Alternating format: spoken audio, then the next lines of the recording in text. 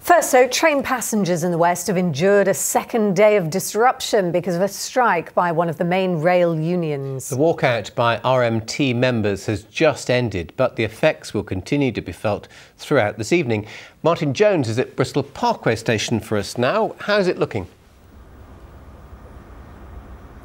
Well, fairly calm at Parkway tonight. As you say, the two-day strike, which began on Wednesday evening, ended a few minutes ago at 6:30. It was essentially a dispute between the RMT union and their employers, First Great Western, about the introduction of a new fleet of electric trains. The union said it would lead to job losses. Their employers, First Great Western, said it wouldn't. So there have been delays and cancellations across the network in the West Country over the past couple of days.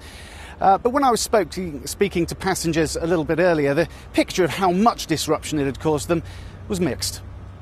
50 minutes day this morning, but nothing too out of the ordinary, to be honest. It's been really busy, but it's not actually been too bad today. I mean, everyone's been quite helpful at the train station, kind of saying, oh, you've got to go here. Got really busy as we were coming off. So we came from London, got off at Parkway, and it was getting very busy when we came off, yeah.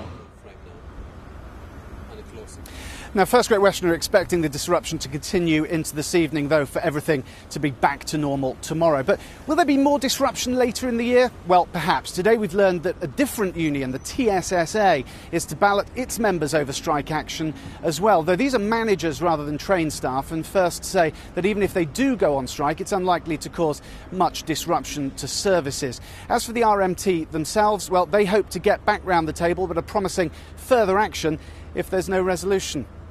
Back to you. Martin, thank you. Now, if